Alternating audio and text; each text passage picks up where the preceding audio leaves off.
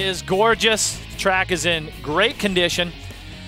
Watch the arrow here. That is what they call horsepower hill. There's a little roller right in the middle that you have to keep the rear wheel down to keep the power on. Up over this left-hander, shift up through second, third, fourth. You get here, you've got the whole shot.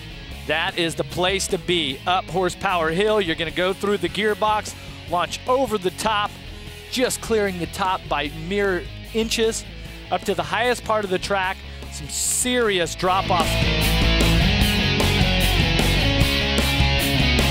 Horsepower hill's fun, except for the roost.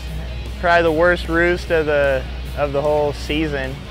You definitely want horsepower up it.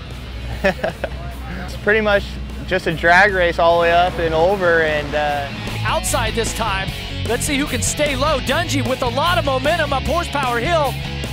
KTM Suzuki.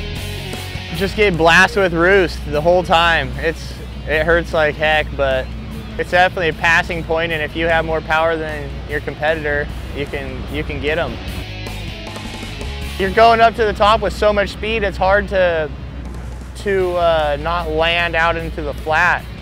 And when you do, it hurts really bad. You definitely bottom out your suspension. Getting some drive up horsepower hill. Oh, and look at Roxon on the outside now, finds the drive. The dirt's real heavy here, and it's really clumpy. And when you're going fourth gear pinned as fast as your 450 will go, I mean, you can imagine the roost and the rocks going up it. It hurts, but it's definitely, the name says it all, really.